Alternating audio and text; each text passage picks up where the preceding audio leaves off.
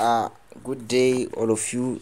Today we are going to look on this plant diversity, Bio 112 plant diversity.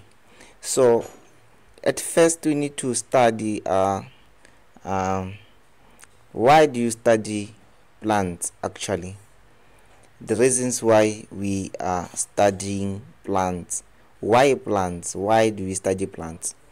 We should know that plants life totally depends on photosynthesis. This is a process which plants get their own food. So we study plants because they are their source of food. We eat cereals, vegetables. These are the food that we obtain from plants. This objective simply means the importance of plants to their fuels, firewoods, biofuels, and petroleum. These are obtained from plants. You know that the University of Botswana now is producing its own fuel, the biofuel. There are cotton, sorts of clothing. You have cotton, have linen. This you obtain from plants. Medicines. Those who you go deep into pharmacognosy, there you learn about the medicinal ingredients. Some plant they carry the active pharmaceutical ingredient. So traditional medicines and some western medicines, they are also used for plants.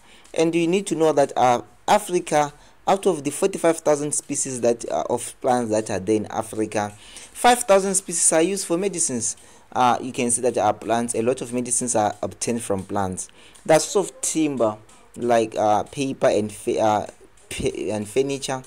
This is the timber which we are talking about. Like most of these papers that we are using, we obtain from plants, and source of other school stationery materials such as rubber and all these kind of things. We housing. We need the plants to house buildings, thatch, grass, poles, ropes. We use the plants. So many chemicals are derived from plants. Example, alcohols, like through the process of fermentation, there, where you be taking grains and all doing all these kinds of things, like you always do in cake post and all these kind of things. So fragrances like jasmine, like most of the fragrances are obtained from plants. Flavorings such as vanilla, and also colorings, we obtain food colorings. We obtain them from plants. Food colorings and other colorings except from food colorings, which we use to paint or do all kinds of clothing, we obtain from plants. So other things that the plants, they help to clean the atmosphere. They clean the atmosphere by absorbing carbon dioxide and releasing oxygen. And you need to point out that plants have spiritual healing. Some people are using spiritual affairs, like some people believe that some certain plants that are associated with other spirits, and they may use some certain plants to like counteract or deal with other spiritual things. And plants that are used in religious worship. In some religions, people marry plants. These are the social use of plants. Someone will just marry a plant, especially if in Hindu, if you believe that you have a karma of karma or bad luck of marriage, you just marry a plant and all. You believe that your things is going to be well. So actually, what is a plant? If we can ask you what is a plant, what are you going to say? A plant is a multicellular photosynthetic eukaryote. Mind you, multicellular, we say that multiple cells. Prokaryote, eukaryote, you mean that these are civilized cells. They have organelles, meaning that a plant will have mature organelles inside, ranging from ribosomes, smooth reticulum, rough, Golgi apparatus, chloroplast, mitochondrion, nucleus. That's a plant. Yeah. So photosynthetic, it means that some ability to make your own food. So plants, they are autotrophic. Autotrophic, it means that they can make their own food. We can see that the plants, because they are photosynthetic, that means that they produce sugars from carbon dioxide in the process of light and gives off oxygen. Like plants that are going to, they make use of the carbon dioxide in the atmosphere, producing what? Producing oxygen. Cannot move, but with few exceptions. But plants, they can't move they are not motile. Like the locomotion part is not available, but the movement part is available. So they can't move from point A to B, like moving from this kind of village to that village, but they can shake. We can say the movement is upon their axis.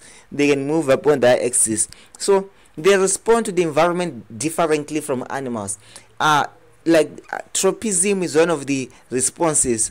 They can respond to tropism, gravity, photo, light and touch. They can respond, and they can also respond to water. They've different ways of response.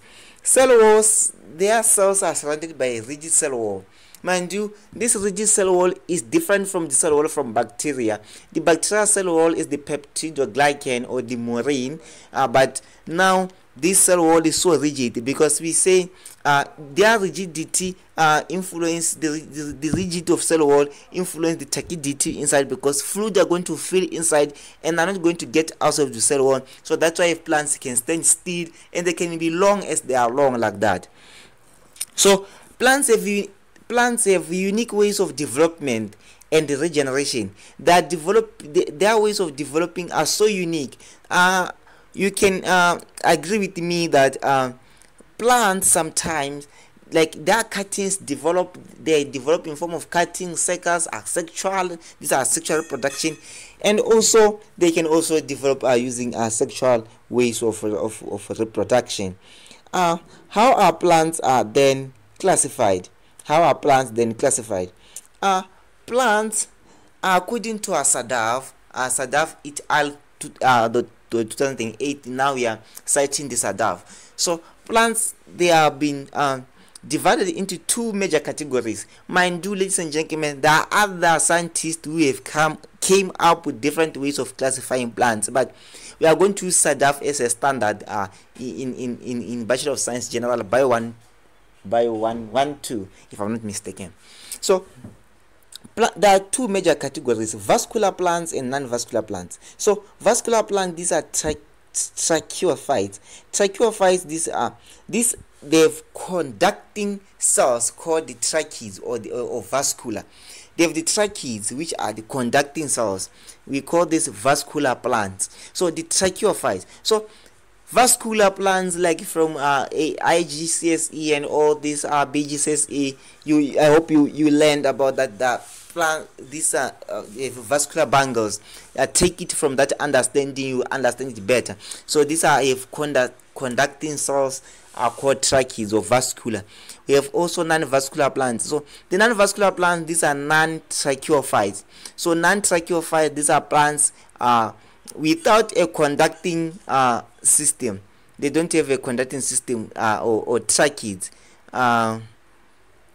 These are the non-vascular plants. So the non-vascular plants and the vascular plants are further divided now into these clades into the groups of clades. So the non-vascular plants are further divided into three: HAB, the hub, the hepatophyta, and anthocerophyta, and bryophyta. So hepato means liver, so liverworts. So the common name is liverworts. Ladies and gentlemen, you need to know these names because in your test one, I'm going to ask you to drag or to use lines to match the common name and the scientific name. So the hepatophyta, these are liverworts, and the anthocerophyta, these are wormworts, and the bryophyta, these are mosses. So the way you pronounce these words in a way that you'll be able to write them down.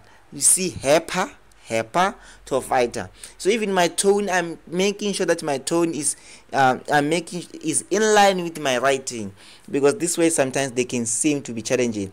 Vascular plants are further divided into two, which are non-seed trichophytes. Non-seed trichophytes, these are plants which cannot form seeds, and we have also seed trichophytes. Seed trichophytes, these are plants which can form seeds.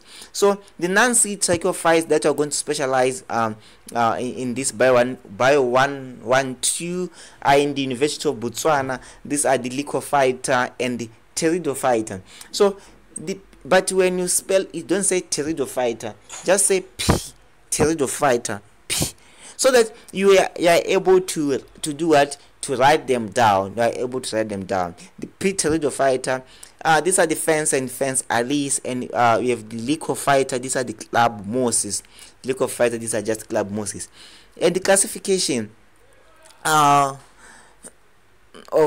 seed trichophytes, that are further divided into two, the gymnosperms and angiosperms. So angiosperms, these are just flowering plants. Angiosperms, these are just flowering plants. And also we are going to look at this what do you call gymnosperms.